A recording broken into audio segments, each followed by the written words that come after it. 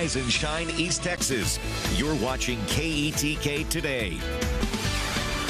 Welcome back in. Here is a look at Tyler with our Skyview camera brought to you by Cables Roofing. We are seeing mostly sunny skies to start our day today as the sun begins to rise out there. Temperature is 78 degrees and the dew point's at 75, so it is mild and it is muggy out there. Temperatures around the region mostly in the middle and upper 70s in the Arklatex. Some low 80s up by Texarkana though, and just off to our west at DFW and to our south as well. Houston and San Antonio and San Angelo all coming in at 80 degrees this morning.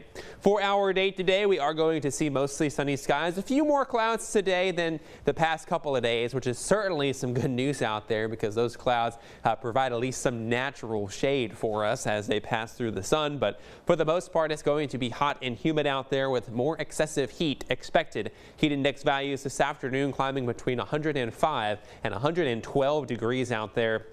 So make sure to take it easy, stay hydrated, and limit that outdoor activity, especially during the heat of the day between about 10 o'clock and about 4 o'clock into the afternoon. So just make sure to take it easy for our day today. We are going to see the temperatures slowly start to moderate as we head into the weekend and into next week as well. More noticeable as we head into the middle part of next week as storm chances increase and the cloud cover increases as well. But until then, it's going to be pretty warm nonetheless with those highs mainly in the middle and upper 90s. Looking farther ahead with the 6 to 10 day temperature outlook valid from this coming Wednesday through next Sunday. We look to see temperatures staying either at or just above average for this time of the year. So still pretty warm, but not nearly as hot as it has been. Your 7-day forecast looks like this. We are going to see the storm chances return. First Sunday night, we have a small chance of rain and then chances thunderstorms each afternoon heading into next week, including on the 4th of July on Tuesday.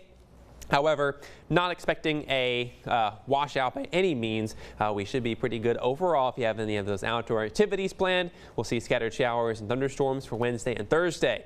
For deep East Texas, a bit hotter for the weekend because it's been a bit drier there recently, but then showers and storms will even return for deep East Texas as well heading into next week with storm chances increasing for Wednesday and Thursday. Well, it's a good time to stay indoors and enjoy the AC and hydrate while you can before going into the great outdoors this weekend.